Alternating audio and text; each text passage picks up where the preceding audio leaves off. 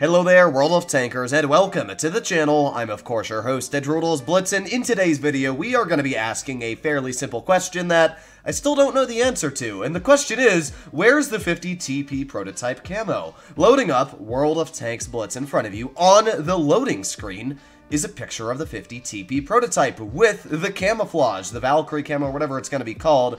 We've been waiting for this camo ever since the update dropped. It's the poster child in the update, and maybe some people were hoping that the 50 TP prototype was going to be sold if they missed their chance to get it for free. It's a fantastic tank. It's probably the best tier 9 in the game right now.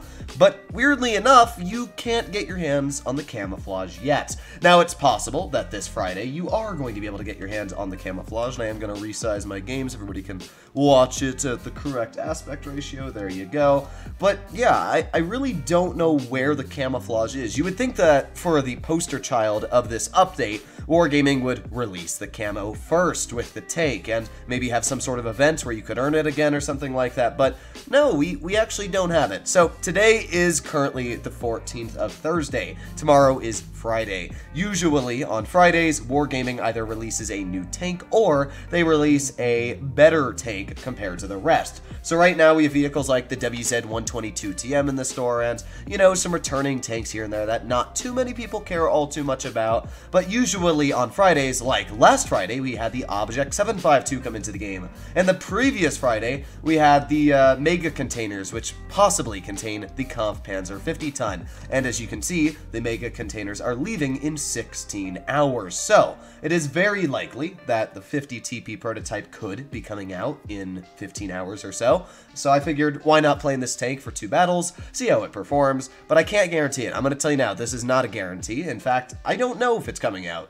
And if I'm going to be totally honest with you guys, I don't think this tank is going to show tomorrow. Wargaming has not said a single bit of news about the camouflage since the update has dropped. It's almost like they have completely forgotten about it, and it's just sitting up on their wall with a little thumbtack in there, and they keep forgetting to actually implement it in the game. So I really don't know what to say. Usually, when new camouflages plop in the game, you play a battle in the tank, boom, you get the camouflage offer, and then you just purchase it. But when it comes to this camo, maybe Wargaming is planning on making an event for the tank again. I don't know. I cannot tell you what goes through their minds, but there's other tanks in the game that could be released as well. Just for example, the Keeler is a German tier 8 premium heavy tank, and that heavy tank was in testing the exact same weeks as the Skoda T56. The Skoda was released a month ago, so it wouldn't surprise me if a vehicle like the Keeler came out this Friday.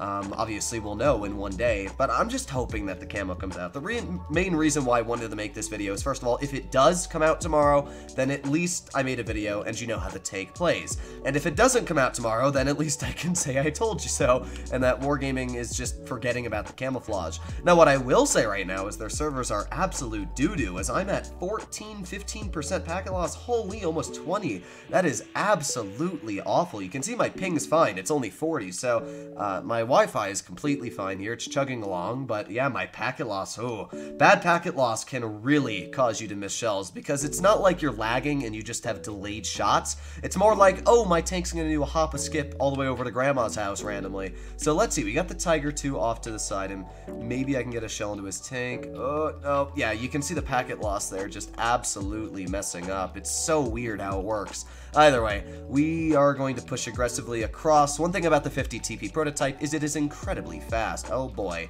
how fun is that? Well, let's get a shell. Never mind. And they're, oh my god, they're Chimera. Well, this is an interesting battle, to say none the least. They got a 95 camping up on the ridge, which is weird, because the 95 is more of a heavy tank, but that's fine with me, because my heavies over here should hopefully be able to clear what is off to the side, which will give us a pretty easy dub if they do that. And we saw there was a Tiger 2 over here. I don't see that. Oh, that's a Yo. If this Yo rushes me, it's not going to go well for him, so yeah, we'll find out what happens here, right? Come on, Yo, play with me. Driving up the hill, and there you go. Nice tap into the Yo. Sorry about the weird packet loss, by the way, guys. I mean, I'm experiencing the exact same thing you are seeing on this screen. So, 5 more seconds left, and we should be able to get a shell into this tiger. I'm even going to put on my Tungsten Shells. There you go. Nice tap for 499. Tungsten Shells is an extremely strong consumable. The ability to roll people much higher than your average damage is pretty nasty, if I'm going to be real. We got the rear of this yo, and there you go. 661 damage with that shot. I mean, just think about how high that roll was on the enemy team. Now, we're going to reload here, and we should be able to get another shell into this tiger. We can penetrate right into his frontal armor. There you go. Nice tap for 407. It's got very nice penetration on the 50 TP prototype, and the armor, it's not definitely the strongest for a tier 9 heavy. You know, there's vehicles like the ST1 that I think have better armor haul down, and actually we just got rolled 652 by the 95 through a little crack in the wall, and that actually ended up killing us, and we might not win this battle, which is kind of sad, but we are up on base capture, so we're gonna find out. My stock leopard, or Indian Panzer, though, is definitely not giving me high hopes. And there you have it, ladies and gentlemen, 1,000 on the base capture, and coming out with a dub. I really did not think this was going to be a win, especially after I got rolled by the side of that 95. That was quite unfortunate for me. I was hoping that he wasn't going to be able to get that shot off, but we still did pretty okay in this battle, able to deal 2,500 in a very short amount of time, and as well finish top on the team.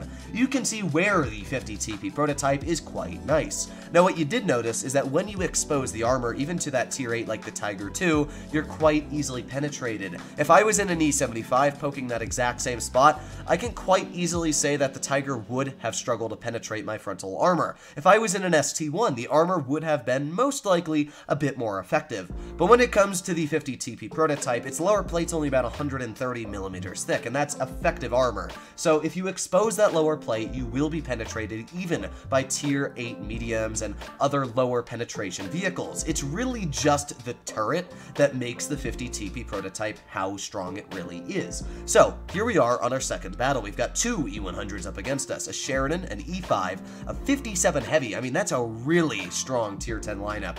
The E5 isn't going to be super bad, but, super bad. I don't know why I said super bad, but it'll still be a threat down to the fact that the E5 does have very similar damage per minute to my tank, so that's one thing I have to be very, very careful of. Now, my team understands very little about this map. I made a video yesterday talking about how teams still understand nothing about this game, and that seems to be the case here. Our TVP's pushing up, trying to get some spots out, and he is spotted, but unfortunately, the rest of our team thinks that pushing towards base A is more important. So, I'm going to push over here, and let's see what we can do. I don't even know what our Foch is doing. He's just driving into a wall. That's fantastic. Well, the E100 is getting absolutely shredded to pieces, and that's the Sheridan right there. I can almost guarantee that. There's no other tank that I can imagine would go up to that bush, so I'm just going to sit here. Yep, there is the Sheridan. Let's get a nice shot into him. Ooh, yeah, that's what I'm talking about. 534 damage. But here comes the cavalry, boys. Let's reload. 5 more seconds. 4, 3, 2, 1, and... Ooh, where's the Sheridan? Ah, that's unfortunate. All right, well, let's see if we can get a shell into the 50 TP prototype, or not the prototype, but just the 50 TP. And now we're going to start reloading again.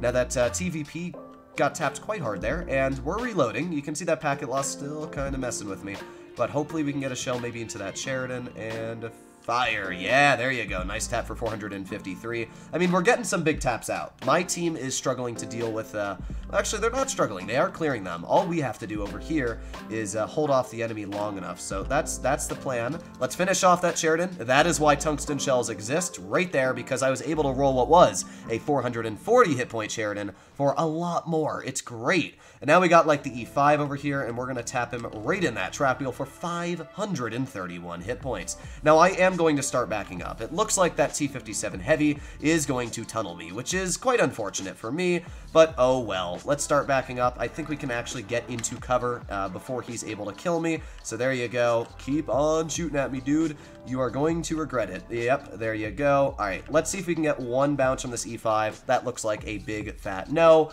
But even with this battle going really weird, we still could win this. That LVG player, instead of clearing the yo, decided to go for a tier 9 that only gets 400 damage out. I didn't even shoot him. So basically that 57 Heavy, the strongest player on their team, bled 900 health health for basically nothing. I don't know what to say about that. Our mouse is aiming in on the E5, gets a nice max roll there, and we're up to 685 on the base capture. We have a lot of hit points over them. This is another weird battle. That's really all there is to say about it. This 57 heavy has put himself in a terrible situation, but we're up to almost 800 on the base capture now. If this 57 pushes up, he's going to be shot for a lot of hit points, which is good news for us. So we're just waiting. We're up to 745. I don't know if we're going to win this one, if I'm going to be completely honest, though.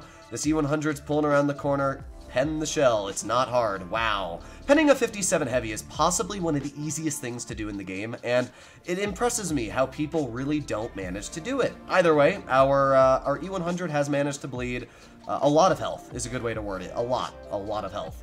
We still do have a full health Foch, which is nice, so hopefully that Foch is going to be able to get some shells out, but at this instant, and the mouse bouncing, I don't think this is going to be a win. Ooh, 920 on the base capture, come on. We could win this. It is still possible. This mouse needs to penetrate the shell, and come on, mouse. Nice, 960, and then this Foch just needs to live. That's all he needs to do. 980, we're actually going to win this battle. No way. That is insane. I cannot believe we actually won this game. Well, there you go, ladies and gentlemen. Another win. The only reason we were able to win this was because me and the M6 show were able to hold that ridge for as long as we did. As I said, I do not know why that 57 heavy thought it would be smarter to tunnel me instead of the Yo on my team, because the Yo was able to take 900 hit points off of him. Imagine in return that LVG player is able to push into our team, not care about his hit points, and get into the base capture, but because he blew half his health, he couldn't really do that. That's a lesson for all of you out there. Just because somebody might be good at the game, do not tunnel them, because you might throw your battle, just like that moment there. So, that was a pretty crazy game. I'm actually incredibly surprised we won that, and yeah, hopefully you enjoyed today's video. Other than that, I'll be seeing you in the next one. Bye-bye.